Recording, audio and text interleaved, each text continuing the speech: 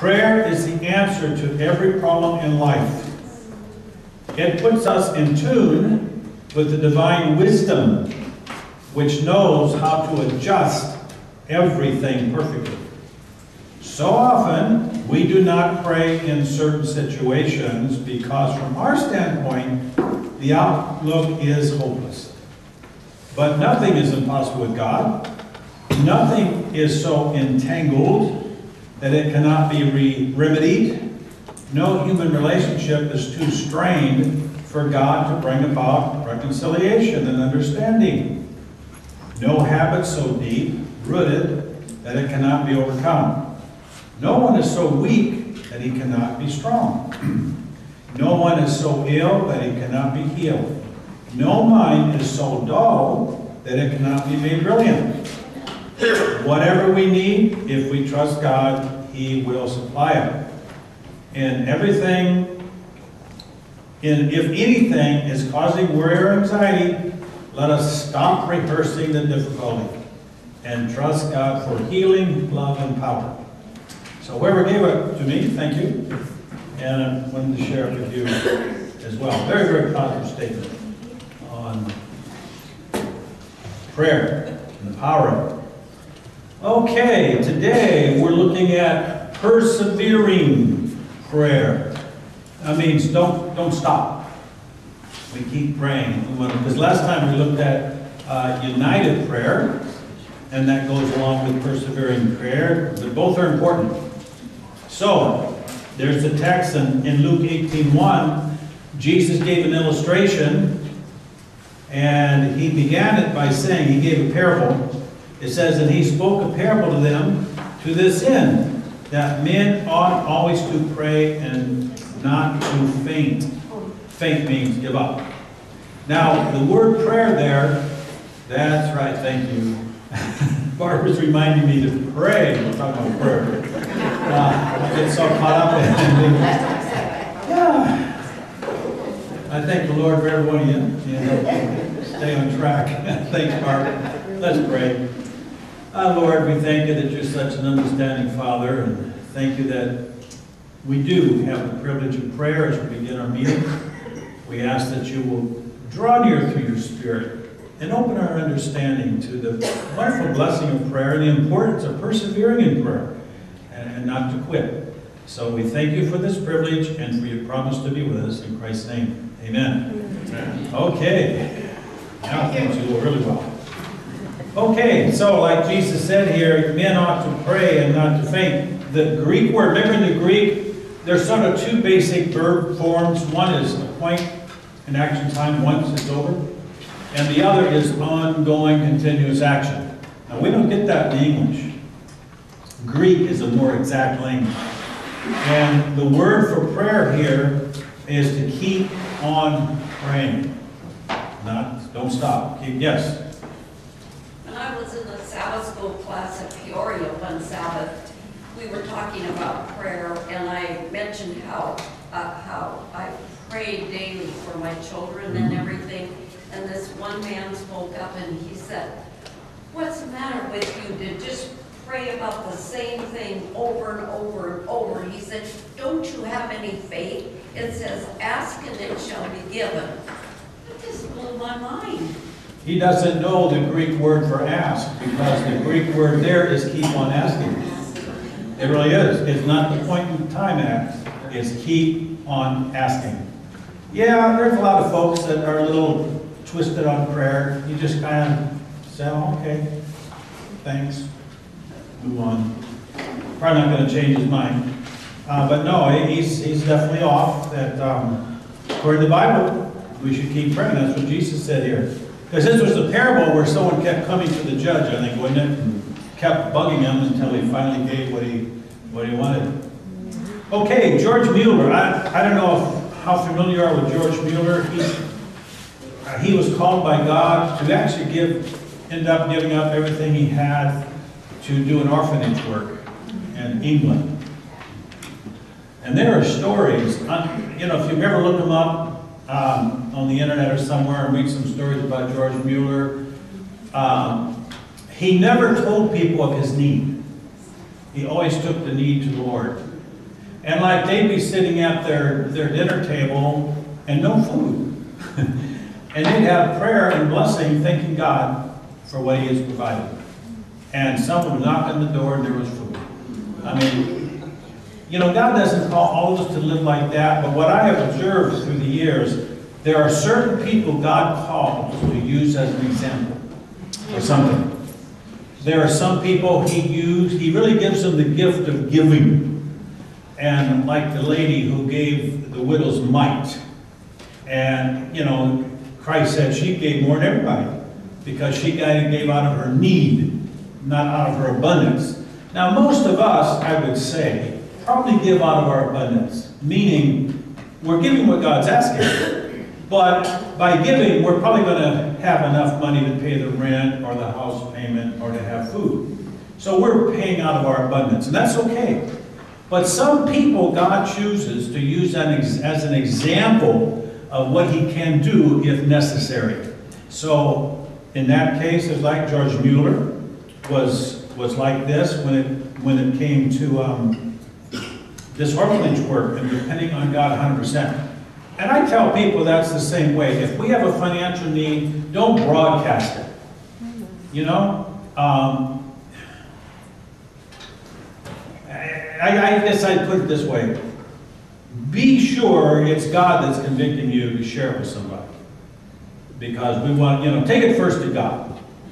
Because I've seen it in my own life. God can put it on someone's heart without you even talking to them. And they can say, you know, I'm kind of impressed that happened to us and we had to choose between rent and tithe one time.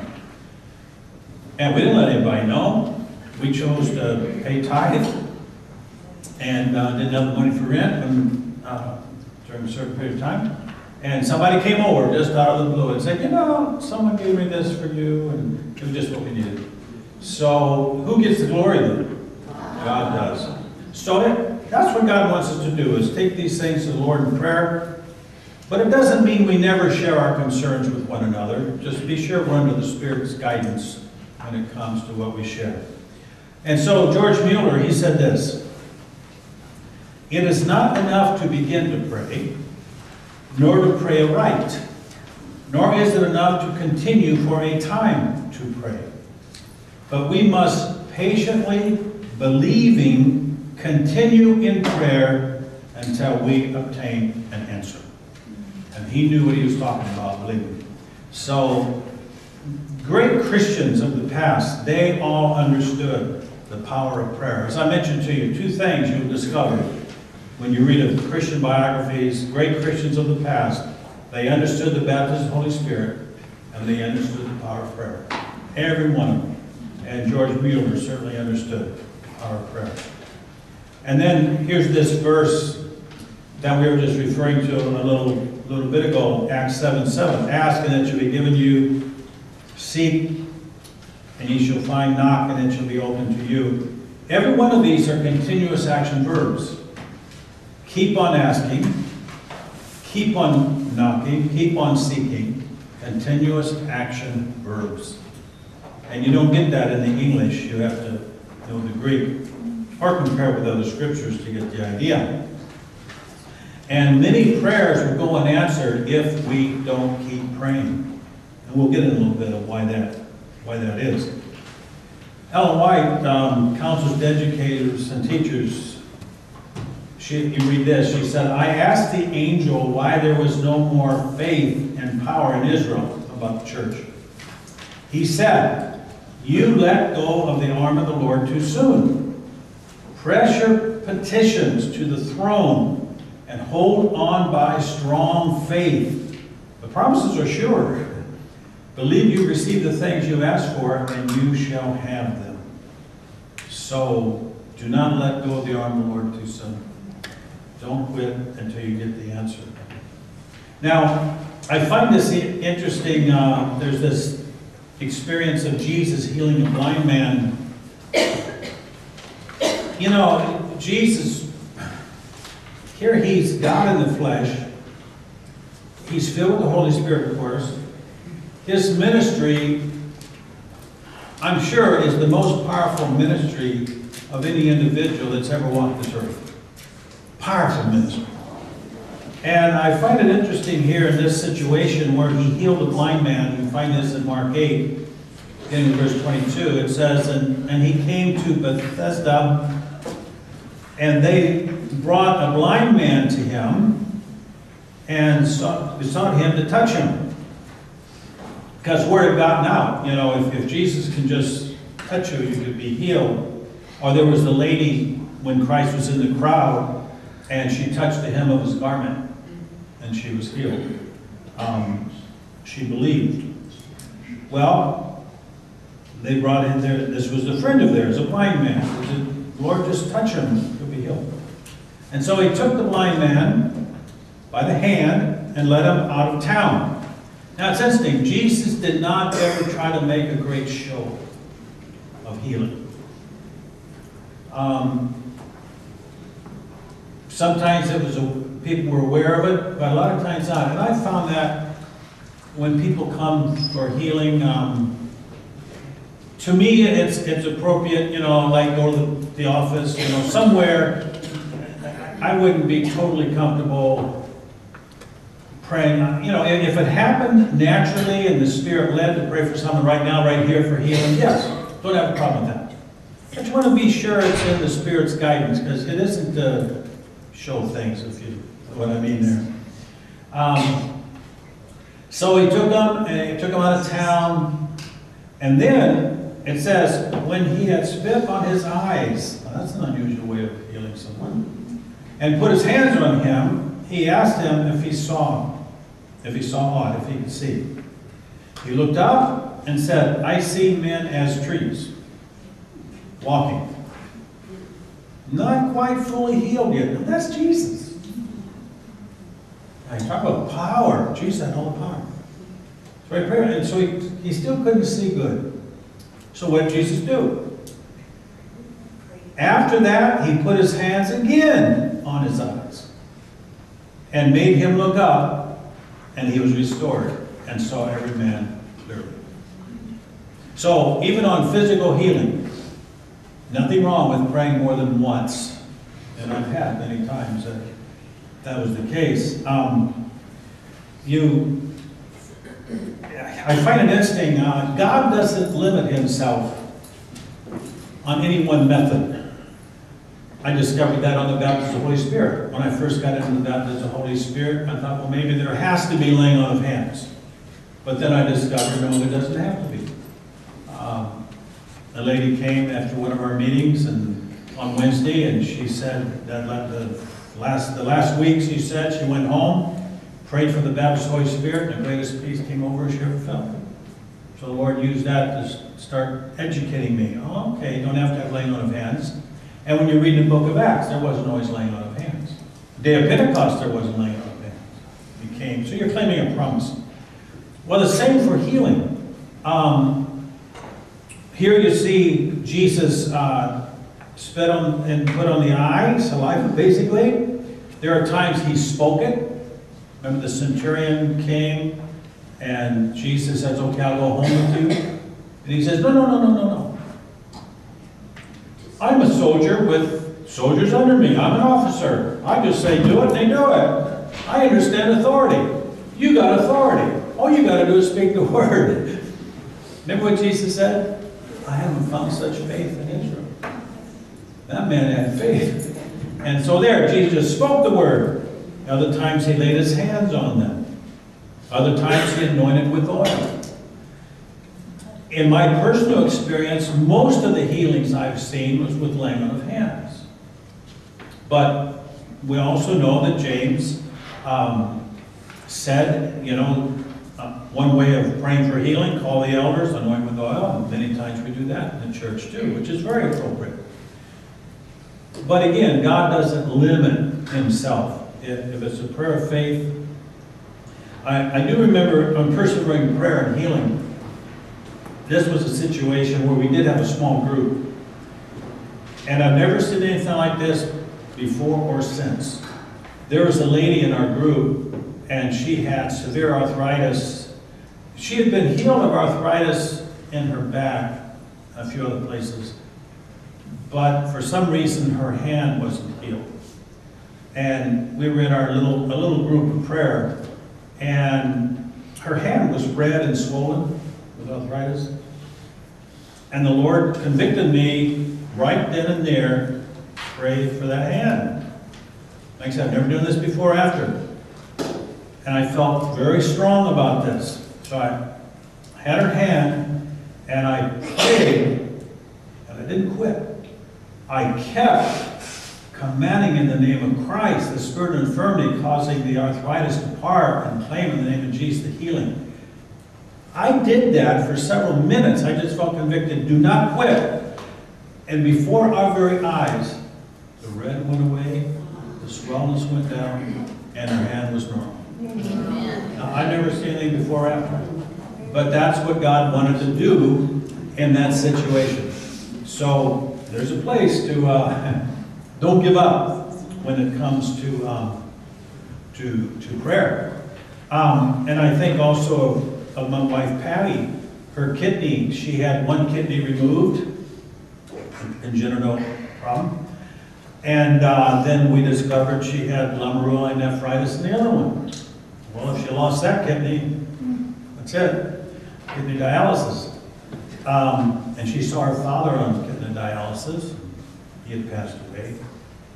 So it was her call. We had gone to the doctor, and they recommended steroids, because that's an autoimmune disease. You know, the antigens, or they call it, they were attacking the kidney. There's like some kind of netting or something there, and it punches holes in it. So it'll destroy your kidney.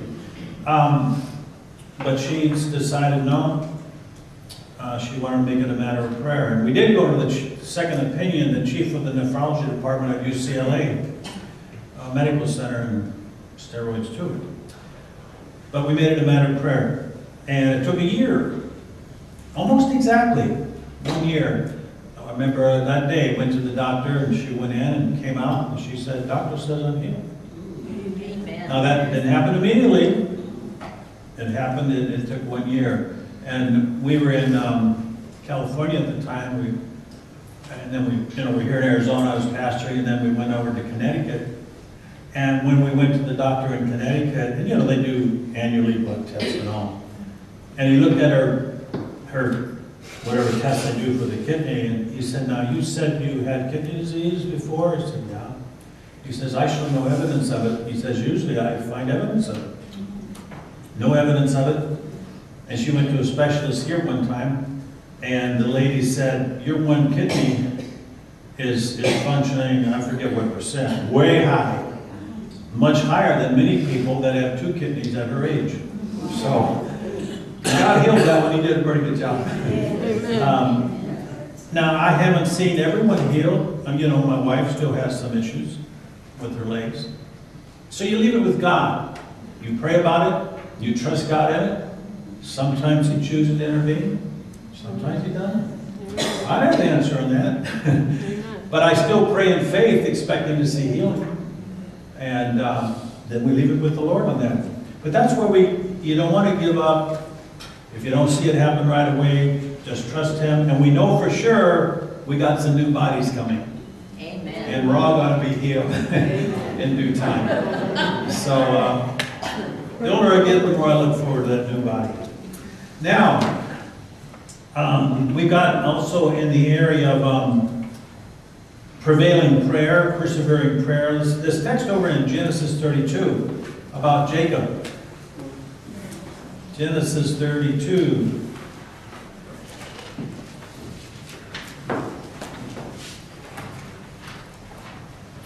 Here Jacob was fearful he was coming back to his brother, who he had deceived, and he got the birthright through deception. And by the way, there's a good case of taking things in your own hands and not waiting on the Lord. Because remember, Jacob was a favorite of his mother, and Esau was the favorite of his father, and it was the father who would pass on the birthright blessing. And we've got a water fella coming in again on Wednesday. Okay. He's going to be bringing in some bottled water if you hear some noise. And of course Esau was born first, even though they were twins, so he had the right And Jacob's mother wanted Jacob to get that birthright. So she decided about how to do it. Where if she'd have waited in prayer on God, God would have worked it out. Because Jacob was the promised one. That was to get it. So there's again, waiting on God or taking it in our own hands. Don't get anxious. We may think we know how God wants to do it. Don't count on that. Just pray and wait for the Lord in these situations. And so his brother was quite upset over that. And now Jacob's coming back. He had to get away from the family and all, and you know the rest of the story there.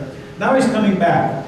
And we read here in Genesis 32. And we begin with verse 24. Then Jacob was left alone, and a man wrestled with him until the breaking of day.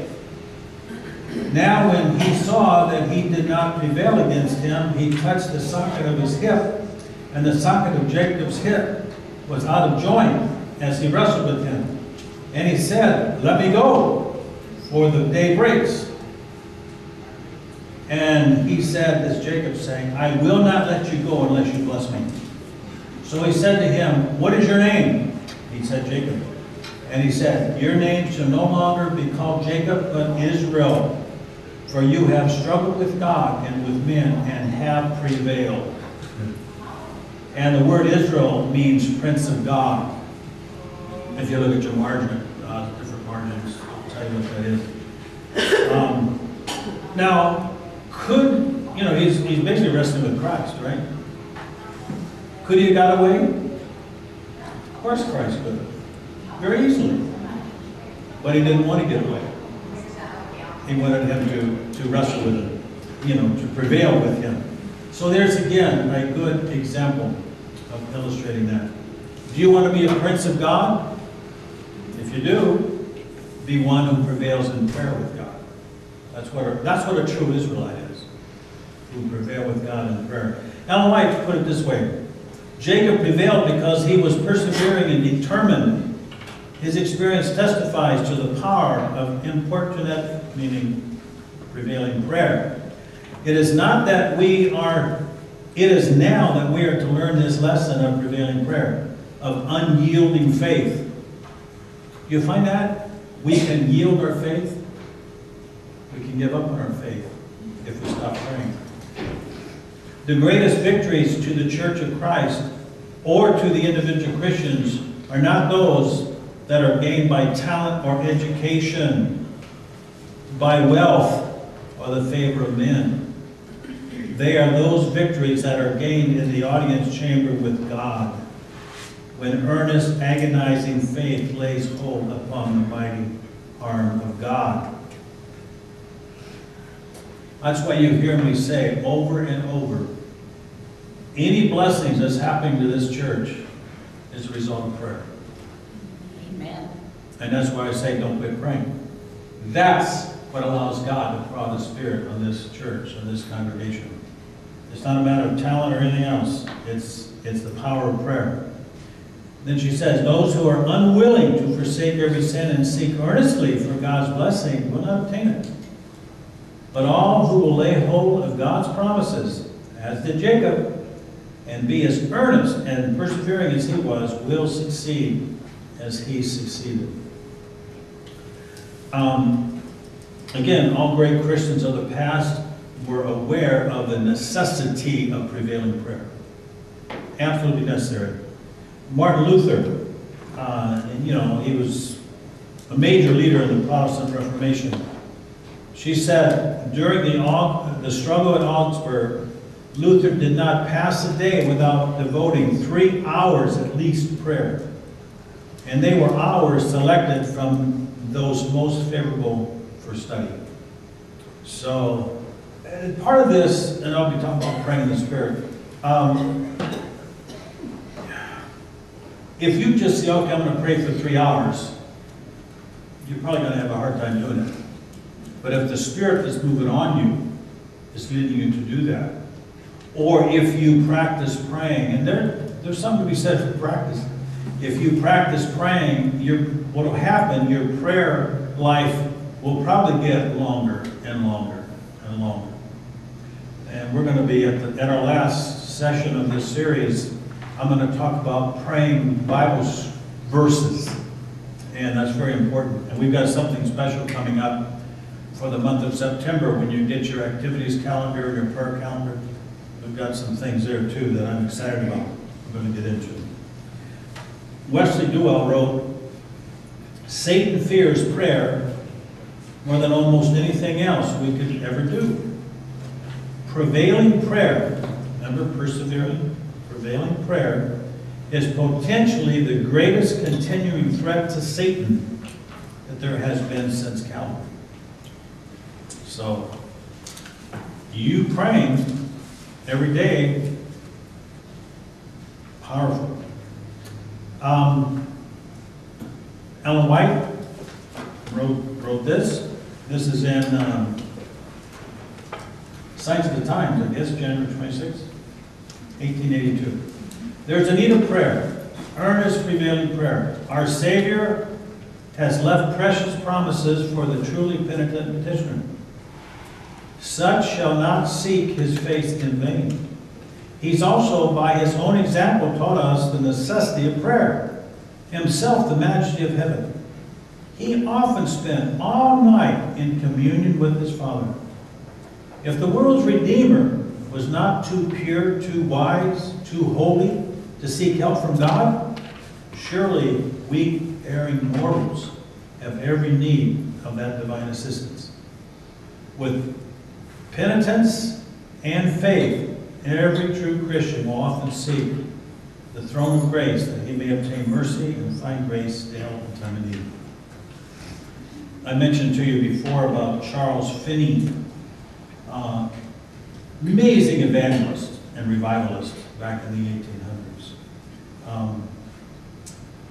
He went in 1830, he went to Rochester, New York.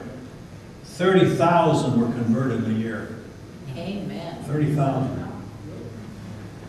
They said when he would come to town, the Spirit was so strong that saloons would close. The dance halls would close. The Spirit was so strong. And people would come out to his meetings. Just the Holy Spirit bringing them. And when you read about him and things he wrote, he attributed the success to the prayers of a minister, Abel Clary. A-B-E-L, the last name was Clary, C-L-A-R-Y. He said, "That's why my meetings are a success." And what Abel Clary did, he never went to a meeting. He would go to a town where Charles Finney was, and he would give himself to prayer continuously. And he would prevail in prayer day after day after day after day after day for those meetings. Amen. But he was a real prayer warrior. And because of that, and like I say, Charles Finney attributes his success to that. And that's why I say the same thing here. Anything that's happening here that is good from God, that's the Lord's through prayer. That's where it comes from. It's also necessary for victory over sin. Remember Jesus, read this in Matthew 4. Jesus had just been baptized in water. And we're told when he was baptized in water, he prayed. And then it says the Holy Spirit came down. So he had just been filled with the Spirit, anointed with the Spirit. Then it says in chapter 4 of Matthew, "Then was Jesus led up by the Spirit into the wilderness to be tempted of the devil. And when he had fasted 40 days," and by the way, when you read of fasting, it always includes prayer. And as I mentioned to you before, when you read about the church coming together to pray for Peter, or to pray for James and John, or in preparation for the Day of Pentecost, it just says prayer, but it doesn't say fasting. It always included fasting. So Jesus would pray, he prayed and he fasted for 40 days and 40 nights. And he was hungry. That makes sense. Hungry. Then the devil came and of course tempted him. And he had to trust his Father to feed him. He didn't change those stones into bread. He could have, right? but he had to live like you and me. If we get in a tough situation, and we don't have the power to get ourselves out of it, we have to depend on our Father. Well, Jesus had to live that kind of life then. So in a sense, it was a double temptation.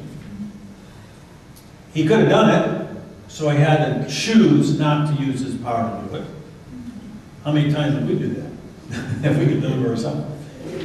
And then choose to trust his Heavenly Father. Resist it. And by the way, Satan will often attack your position with God. Because remember what he told Christ. He says, if you be the Son of God, prove it. Has Satan ever came and attacked your position in Christ? You say you're really a Christian? You say you're going to go to heaven? Say the same attack. You attack your position in Christ. Well, throw back at him the Word of God, just like Jesus did. Man shall not live by bread alone, but by every word that proceeds from the mouth of God. He tempts you, you're not forgiven. Don't argue with him. If I confess my sins, he's faithful and just. We're going to talk about that, not this Sabbath, coming Sabbath, about the sword of the Spirit, a little more power in the word spoken. Amazing power. That's how Jesus overcame. You know, it's interesting. I ran across this many years ago. I forget where I heard it. Christ was 40 days in the wilderness and tempted on appetite, number one. Jewish tradition is that Adam and Eve were 39 days in the garden before they yielded. I don't know if that's true or not, but I find it interesting. Christ went one more day for the victory. Like I say, I don't preach that as doctrine, but it's an interesting, comes from Jewish tradition. Ellen White wrote about this. Jesus died to make a way of escape for us, that by prevailing prayer, by his grace, we might overcome every temptation. Every subtle share of the adversary. Snare. Boy, I misspelled that one, didn't I? You got the book, don't you? Good. Every subtle snare of the adversary, and at last sit down with him in the kingdom. And then the other one here, having access as we do to the source of all strength, why should we be content to remain so weak that we yield to temptations to the enemy? Having so great an assurance of power to enable us to overcome, why are we so faithless? Why do we not overcome every time we are tempted to be hasty in speech? You know, that's where we need the Spirit to give us a warning. Because if we're used to being hasty with our tongue and say something we shouldn't, and we all can have that tendency, we need to make that special prayer, Lord, guard my tongue. And he'll warn us. It takes a while. Sometimes before we learn that, we'll say something and then we'll, oh, sorry, Lord, I shouldn't have said that. And we may need to apologize to somebody for saying something. That's value too. But we learn, and what will happen, God will come along, and then when we're at the point of we can do it, the Holy Spirit will warn us. Be careful, Garrett. You know what you've done before. So that's where the Spirit comes in to help us guard our speech. We should pray much more than we do. In every hour of trial, we may find victory through the strength given in answer to prevailing prayer.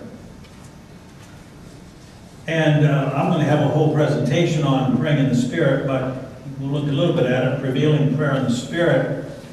The last part, when Paul goes through the armor of God, the last thing he says there is praying always with all prayer and supplication in the Spirit, watching thereunto with all perseverance and supplication for all the saints. We're to pray for one another, persevering prayer for one another.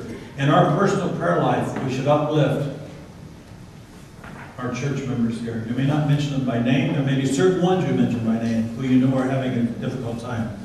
But others, God knows, you say, Lord, remember our congregation, our folks, whatever, however God leads you in that. What should we pray about in prevailing prayer? whatever the Spirit puts on your heart. He'll show you what to pray for. Pastor, excuse me, but Sally's having her surgery today on her aorta. Oh, Sally, okay? Yeah. So we can have prayer for her before we, I think Ike must have prayed in prayer this morning. okay? So well, at least we want to remember Sally then in prayer. Yes, yes. So everyone remembers Sally. She's having her surgery day for Her aneurysm. aorta. She had an aneurysm. Aortic, okay. It's just a procedure. Pardon? It's just a procedure to see what's happening. Oh, it's a procedure to see what is, okay. Well, let's do remember her. That's good, opportunity to prevail in prayer. I've had people share cases with me when you pray for someone having surgery for the God to guide the doctor's hand, that, I know one case, and I forget what the exact details were, but the doctor was in doing your work and all of a sudden, whatever that part was moved in place. Well, prayer. That's a good testimony to the doctor. So, I always include, I like to remember to include, Lord, guide the doctor. Guide them on their decisions. And guide them on the procedure. And bless the procedure. We talked about healing. I've seen a lot of healings. I'm not against medical science. God's given us some knowledge there in medical science. I'm not against medication. But I do say and recommend, ask God to bless any medication that you are taking. That'd be a good idea, wouldn't it? And if you shouldn't have it, Lord, give me wisdom if I shouldn't have this. He's concerned about all that kind of stuff. And when you're praying the will of God, well, the answer will come. Okay, how many things do you focus on? It may be one, maybe two or three. I wouldn't say prevailing prayer is going to be on 10 things. Prevailing prayer will generally be very focused. One or two, maybe three. And like the children, like we're talking about, March's. I'm sure all of us pray for our children, our grandchildren every day. That's prevailing prayer for our children. When do we pray persevering prayer? Whenever comes to your mind. You may be driving the car, doing the dishes, who knows what you're doing. God will put it on your heart and you pray for it. And how long do you pray? Well, as long as you need to get the answer. And we've got a couple examples of Moses and Elijah. I like this quote Ellen White on Elijah. She said, had he given up in discouragement at the sixth time, his prayer would not have been answered. He persevered till the answer came. And you see that on the day of Pentecost. They prayed for 10 days. And why are answers to prayer delayed? This is this example of Daniel. Remember when Daniel started praying? He prayed for 21 days. And this is Daniel 10. The angel. Then he said unto me, fear not, Daniel, for from the first day that you did set your heart to understand and to chasten yourself before the Lord. You catch that? He didn't go with pride before the Lord. He went humbly before the Lord. Chasten himself. Yes? Are you using prevailing and persevering Yes. as the same thing? Yeah, meaning the same thing. Yeah. Good question. Yeah. He says, your words were heard. He prayed for 21 days, and I am come for thy word. Because you prayed, I've come. But the prince of the kingdom of Persia withstood me 21 days. But lo, Michael, one of the chief princes, came to help me, and I remained there with the kings of Persia. That's talking about Satan working through earthly powers to stop. So, remember this, as I've shown you before, in my head, this is what it is. There's two powers that war behind the scenes. The power of God and the power of evil. The more you pray, the more the power of God can come. It's real. Your prayer keeps releasing God's power.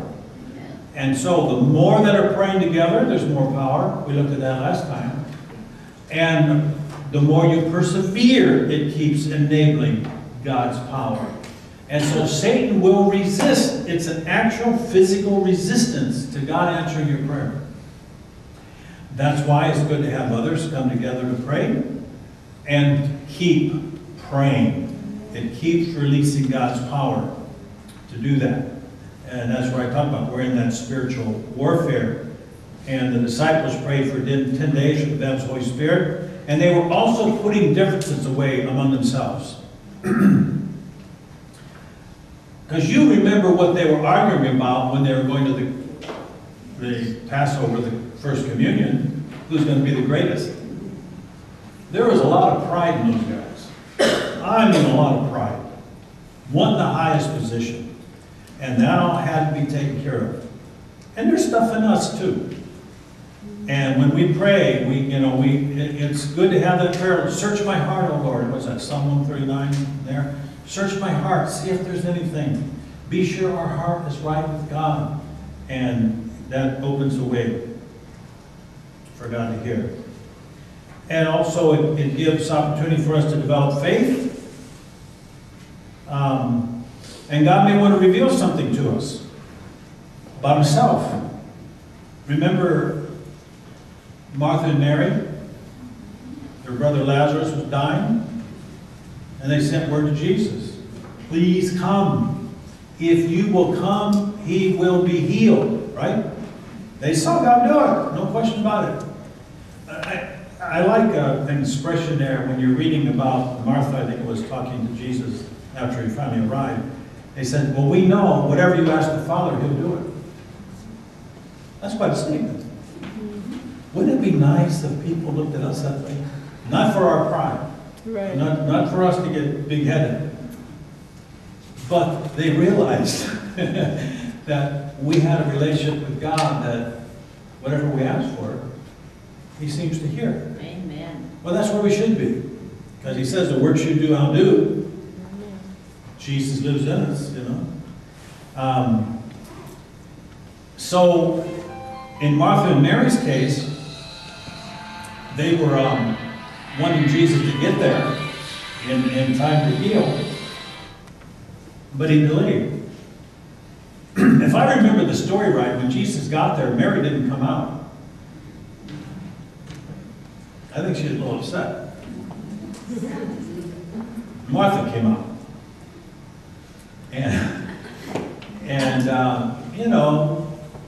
We just could have been here, Lord. Our brother would be healed.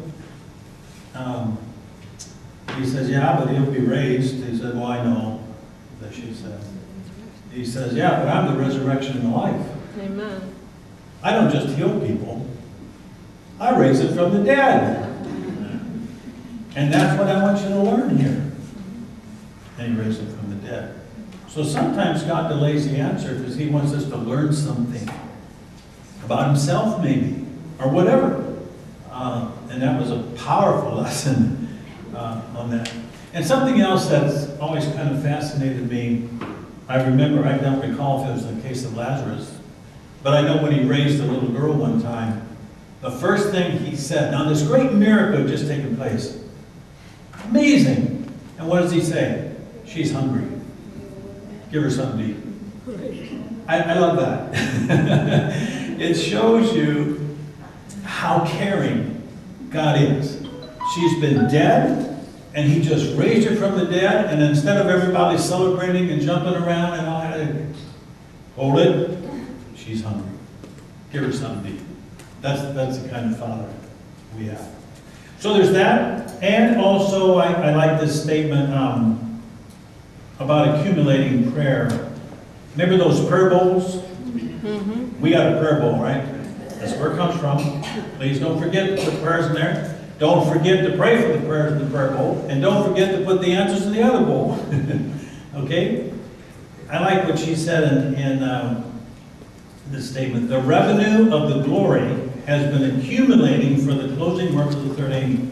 Of the prayers that have been ascending for the fulfillment of the promise to send the Holy Spirit, not one has been lost. So what does that tell me? She calls prayer revenue. Another word for revenue is money. You buy things with money. You can buy things from God with the right money. And what's the right money here? Prayer. Got that? The revenue has been accumulating, so you're putting money in the bank of heaven for whatever you're praying for. And the more you put in, same idea, the more you can get back. Very simple equation. So, let's see how you did on your lesson here. You got your lessons in front of you. Let's see what you got. I think it's going to work. Okay, how would you define persevering prayer?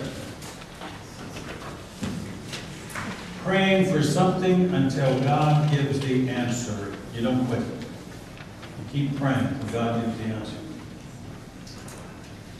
Don't stop. What did Jesus say about the importance of persevering prayer? He said Christians should persevere in prayer and not give up praying.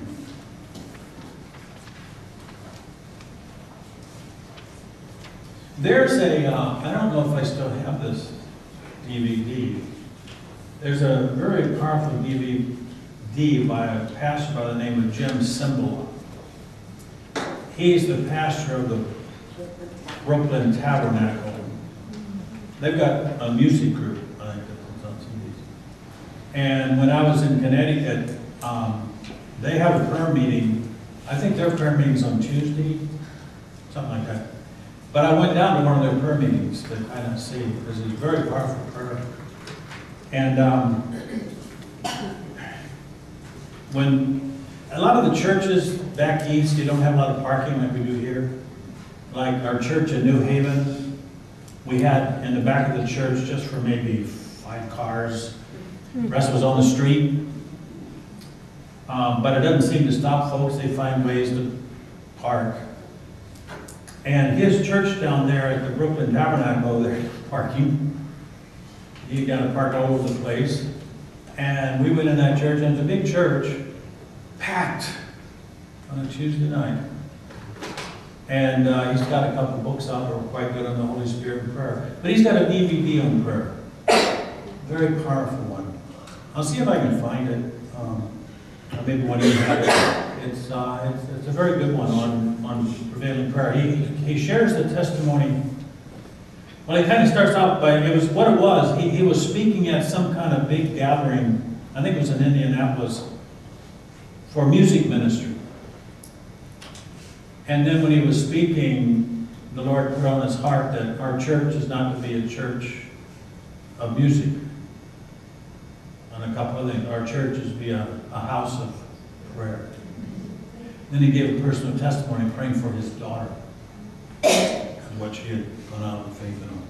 So it's a very powerful video on prayer. Maybe I can find it.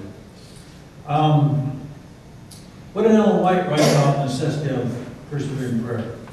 There's a need of prayer, earnest, prevailing prayer. So we need it. An earnest, prevailing prayer, not just formal. If you really have a burden for it, it'll be earnest. And it's the Spirit that'll give us that earnestness. Give biblical examples of persevering prayer. Jesus healing the blind man. Jacob wrestling with the angel. You also got Elijah praying for the rain. Yeah.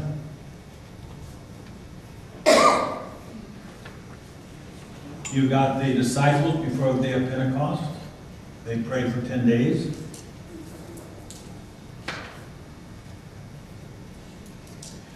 You know, it's been a real blessing in the last 18 months to be here and pastor. It's been exciting to see what God's been doing in answer to prayer.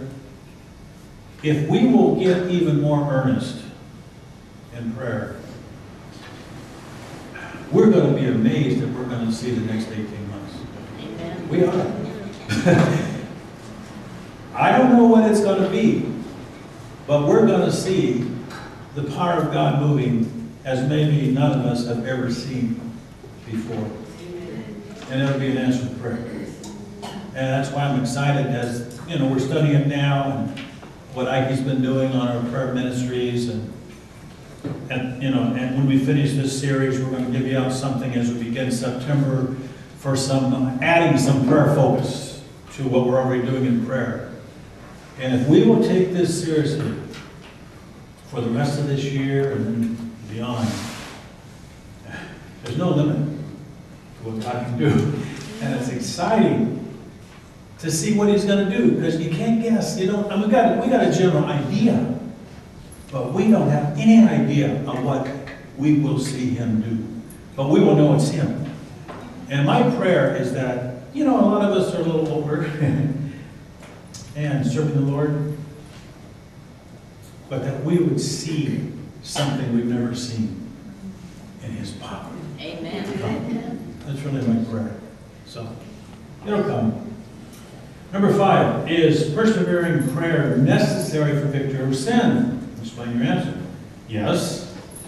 It strengthens us spiritually, so that's part of the reason God delays, is for our strengthening. And strengthens our hold on God.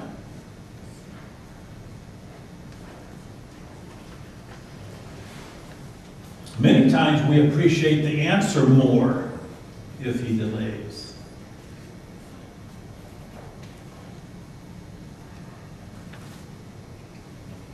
And if He delays, sometimes we desire more. These little things work in us. What role does the Holy Spirit play in persevering prayer? The Spirit convicts us what to pray for, when we should pray, and how long we should pray. That's the key, praying in the Spirit.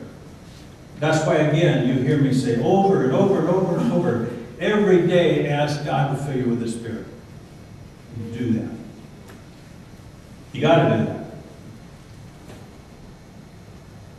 And that'll affect everything else. That's number 1. Well, number 1 is being converted, born again. Number 2 is being filled with Spirit. 7, in persevering prayer, what should we pray for and for how long? Getting back to that, pray for what Spirit puts on our heart, and for as long as the Spirit convicts us to pray. Kind of similar to the other question.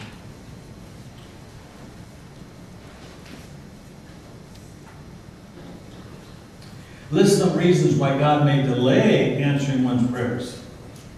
Why? Satan resists. Change may be needed to take place in us.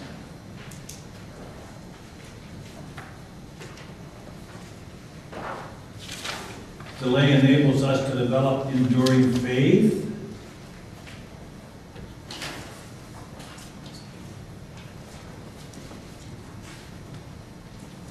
We may learn something new about God.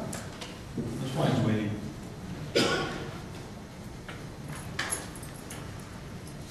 And the prayers may need to accumulate. Yes, I mean. I have found in my own personal life that many times when God delays answering my prayer, it's really right at the last second before I go off the cliff. There is no doubt in my mind that the answer is from God. That He did it. Yeah, I've got